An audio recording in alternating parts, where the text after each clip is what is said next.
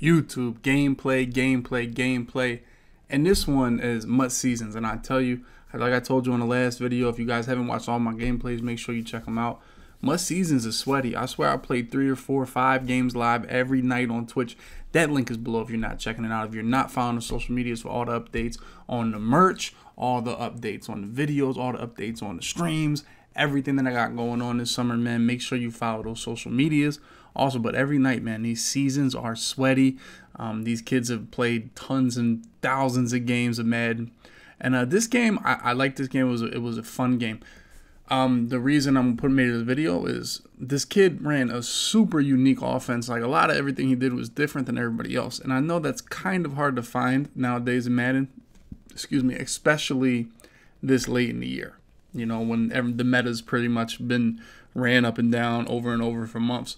But, I mean, this guy really has something different. And this is an example of kind of learning your opponent as the game goes on.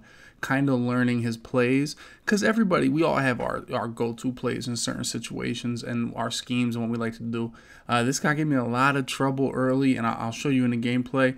But one thing that I'll tell you to this day that I have a strength for in Madden, it's not stick work or passing or defense, and just, you know, memory, recognizing people's tendencies and picking up on them very, very quickly.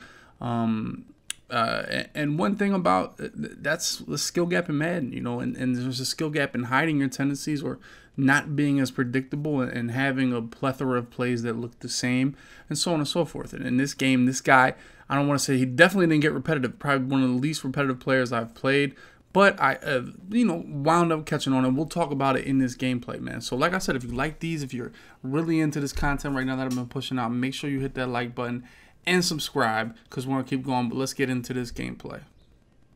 The first play of this game sucks, man. It's probably the worst way you would start a game, as I get the in route tipped and picked off. Now, I had Moss on that play, wanted to use it as a decoy and go up top or just hit that in route for 15 yards. Does not. We stopped the run on the first play, and the second play, this play right here, is one that he goes to throughout the game. And that's what I mean about learning your opponent. He's going to put everybody in the flat route over here. I blitzed too many. Don't have enough people to cover Walter Payton out of the backfield. So just remember that play, because he's going to go back to that type of thing throughout the game. And I definitely wasn't ready for that play, and he got him a free touchdown along with that pick. I don't know. I don't think that had anything to do with Michael Vick being short. Sometimes defenders just jump up and swat the ball.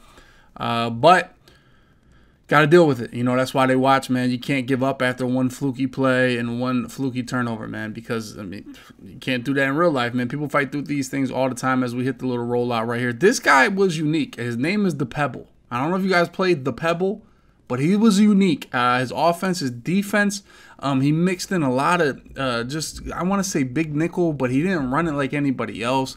He kind of spread his linebackers, and I will tell you, this guy was not good at defending the read option or the blast at all. Like I said, this is one where if it was on all Madden and he didn't have, you know, 99 players or salary cap or something, blast is something I could have ran every play. But because Vic is going to fumble, you have to do it in moderation.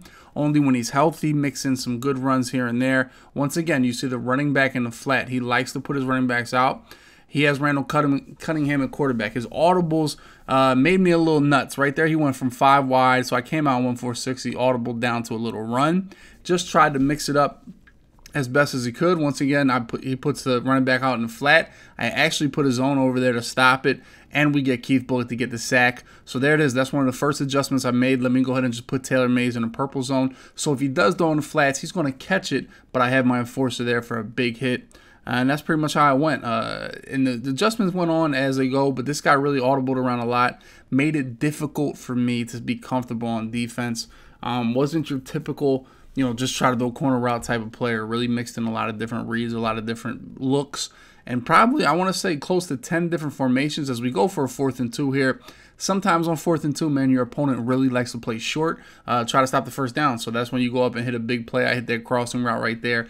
Get inside the 20. We're going to mix in a couple runs here. And here goes Michael Vick. Excuse me, Miss Baja. touchdown, just like that. I'm telling you, this guy was really bad. I want to say he was really passive at defending the blast. He didn't try to blitz. He didn't try to load the box or anything. And that's, honestly, if you guys face it, it's probably, and once again, we see him here with his audibles. From under center, I want to stop the run. He goes to 5 wide.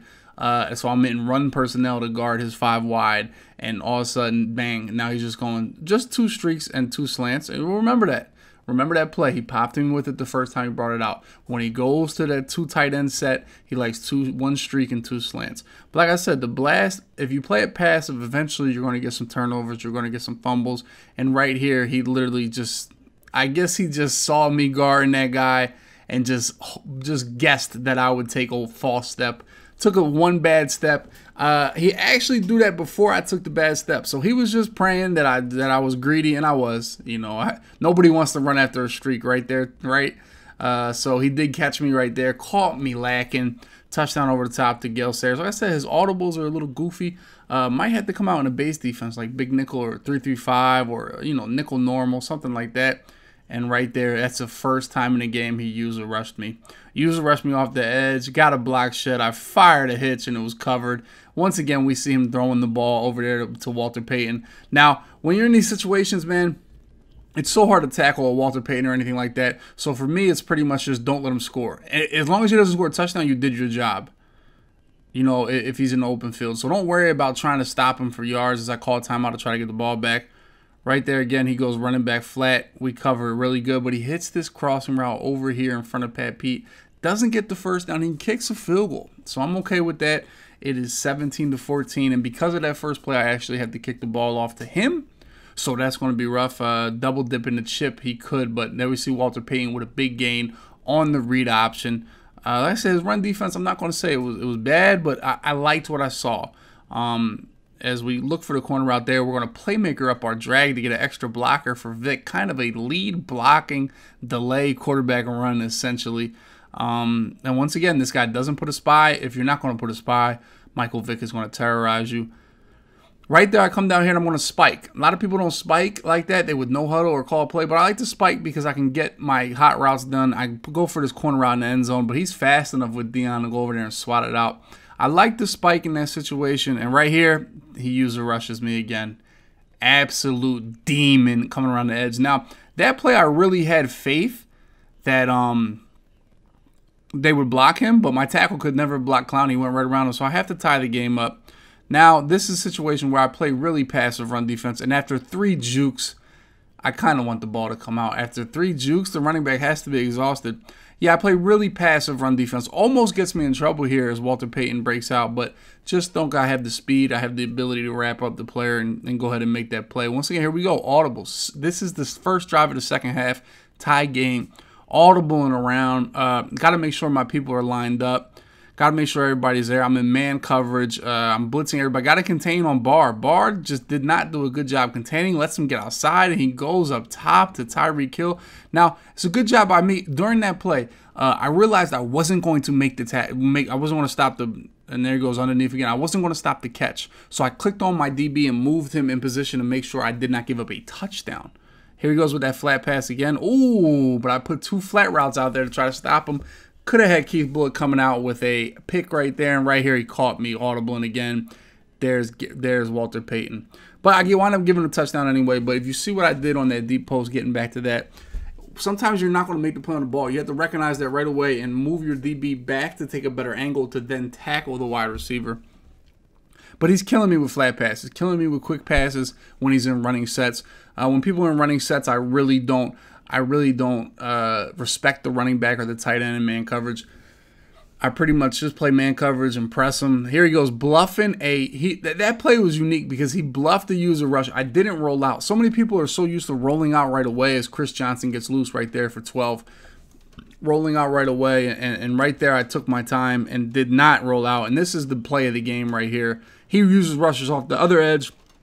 I get away from him, throw it on the run to the pylon, Julio Jones. Let's watch that one again. He's going to sneak and rush off the other side. Wish I had identifier.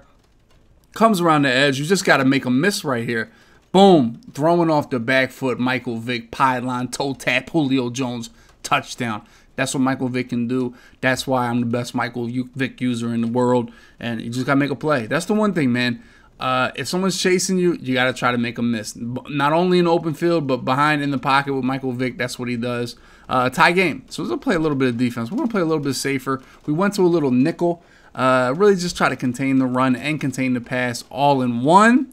And right there, he hits a little underneath route there to Greg Olsen. But Patrick Peterson wraps him up for a short gain. 1st and 10. That time I put a flat route out there again. I don't want to get beat by those running back routes again.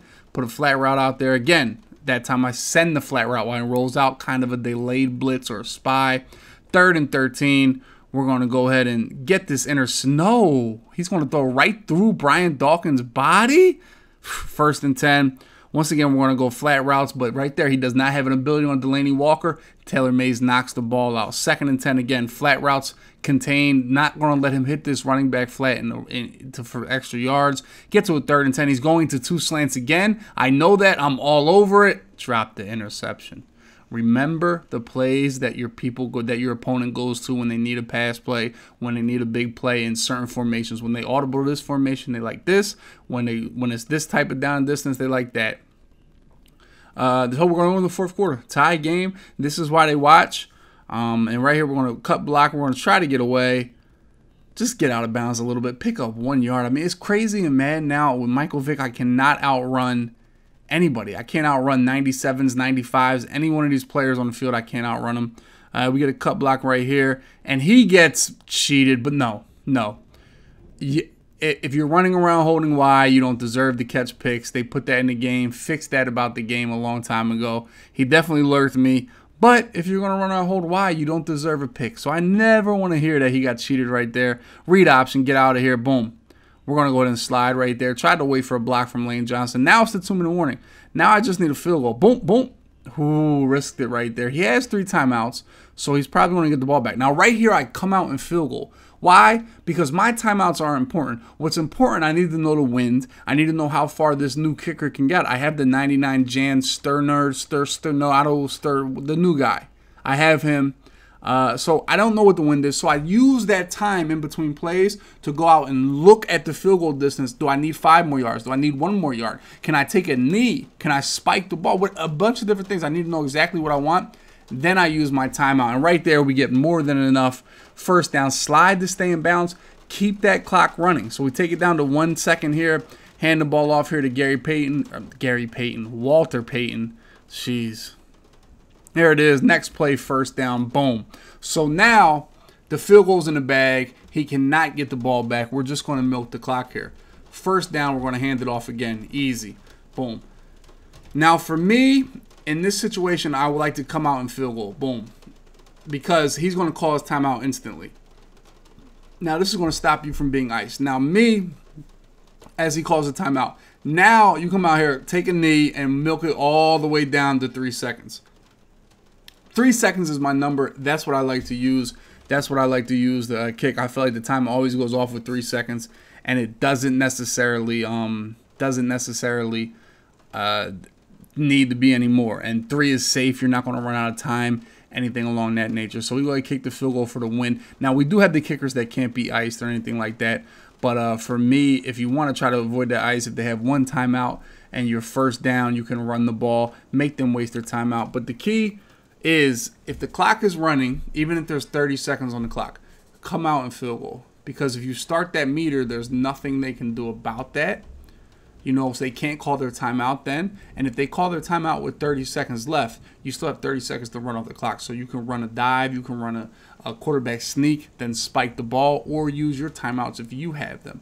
You know, but you want to get that timeout out of their pocket, even if you can be iced, man. Just practice like if you could practice as if you don't have kicker abilities, man. But this was a great game. I love playing a unique offense. I hope you guys enjoyed watching it. If you did, hit that like button, comment, and show me some love, man. I've been really grinding out these YouTube videos, and I appreciate all y'all support.